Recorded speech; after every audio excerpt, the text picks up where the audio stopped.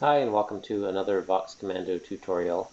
Today we'll be showing you how to use Tasker and AutoVoice to send voice commands to VoxCommando. So instead of sending audio to VoxCommando like you would be with VoxWav, you'll be using Google's speech recognition and we'll be sending text to VoxCommando. And if that text matches one of your voice commands, then that command will be executed. So generally, I recommend, if you're not already using Tasker, that you should start with VoxWav. It actually is going to provide much better results for most people. But I have had people ask how they could use Tasker. And so if you're already using Tasker and this is something you want to do, then we'll show you how to do it. We've also created a pretty straightforward tutorial on the wiki, which we'll be following. So if you prefer to use the text version, then you can look in the description of this video for a link to that wiki page. So the first thing you need to do before you start is to have 3 apps installed on your Android device. Obviously Tasker, you'll need the Pro version of AutoVoice, which does the voice recognition, and you'll also want to have the UDP Sender application, which is a free application. So we'll get started now. The first thing we need to do is to create a profile. You want to make sure you're on the Profiles tab and then click the plus button at the bottom right of the screen to create a new profile. And the type of profile that we want is a state profile. So click that, and in this case the state is going to be generated by AutoVoice, which is a plugin. So we will click plugin and then select AutoVoice. And the type of state that we want is recognized. So anytime that speech is recognized, it will generate this state. Okay, now we want to click configuration. Now we don't actually need to change anything in this configuration, but you do need to open it and then click the check mark. While I'm here, I should point out though that you do have the option of using a command filter. And so if you want to use a word at the beginning of your command, such as Jarvis or whatever name you want to use for your computer, you can enter that in the command filter. And then only commands that start with that word will be sent to Tasker and then onto VoxCommando. I'm going to leave this blank so that any thing that's recognized will be sent no matter what. So we just need to click the checkbox and we'll be taken back to Tasker, and we're done with the editing of the state, so we can go back by clicking at the top left. So we've created our state. Now we're being prompted to add a new task. Now I have one here already, but obviously it makes more sense for us to create a new one so that we can show you how it's done. So you can name this anything that you want. We'll call this one AV to VC.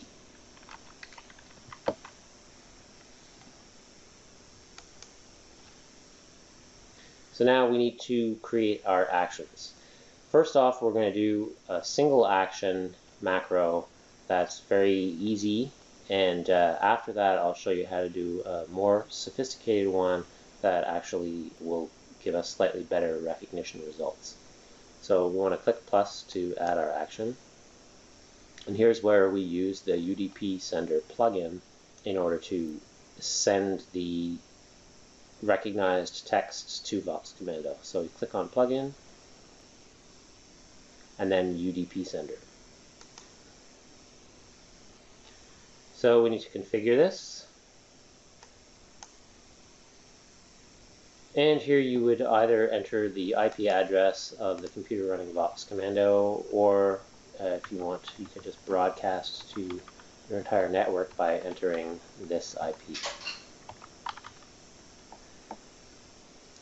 By default, VoxCommando always has a UDP listener, and it uses port 33,000.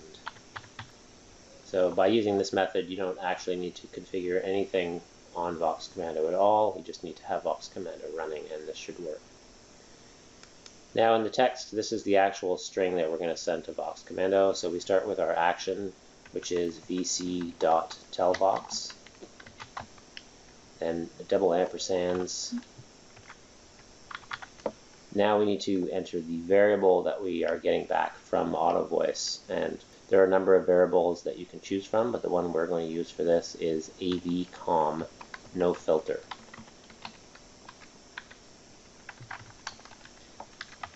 So the percent sign is Tasker's way of indicating that we're going to be using a variable, and then the name of this variable is avcom no filter.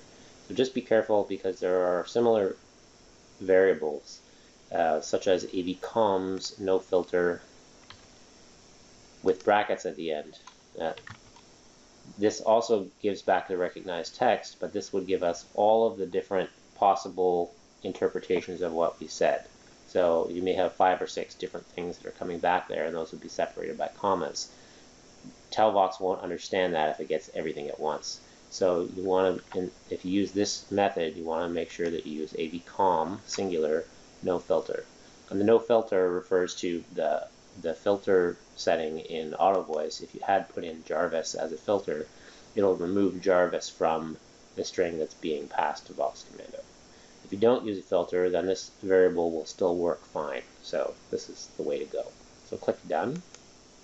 And now you are actually done. You can just back out of Tasker and fire up AutoVoice, turn it on so that it's listening however you want, and that's it. So now I will show you how to modify that macro instead of using the one action. We're back to the profiles page. We can just click on the AV to VC in order to edit that. So we'll start by if I long click on this, I can delete it, I think, by hitting cut. Now I use the plus to create a new action. So what we're going to do here is we're going to take that variable that had all of the different interpretations. We're going to change it into a format that VoxCommando can use. And Vox will go through them until it finds a match. So we'll still start with the most likely one, but it'll match against them one at a time until it gets a hit based on the phrases you have defined in VoxCommando. So we want to use variables first. We want to set our own variable so that we can manipulate it. So we're going to go to variable set,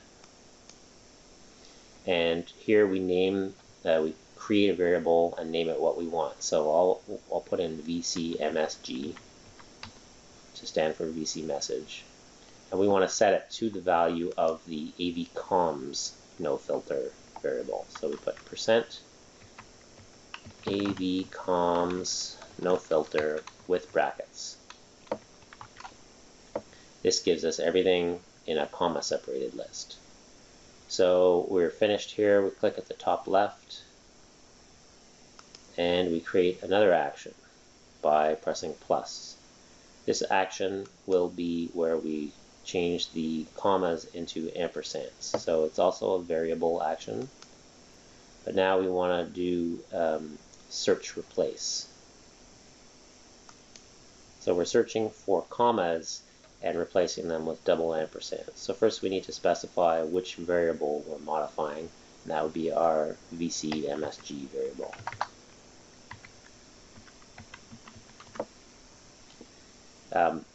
The reason we're having to use our own variable is that I think the variable that comes back from Tasker, we can't actually modify that ourselves, so we had to first put it into our own before we could modify it.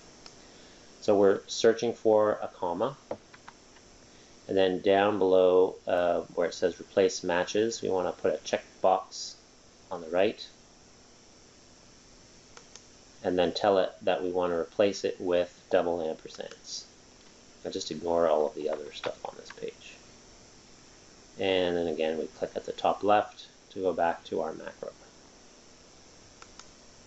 So now our variable is good, and we just have to use the UDP Sender plugin to send it to VoxCommando. So again, we click plus, and now we choose plugin, UDP Sender,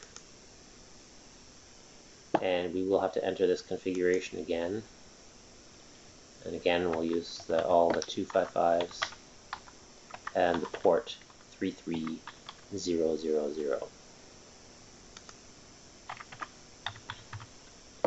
So we start again with an action, but this time we're using a special action specifically for parsing these multiple possible strings.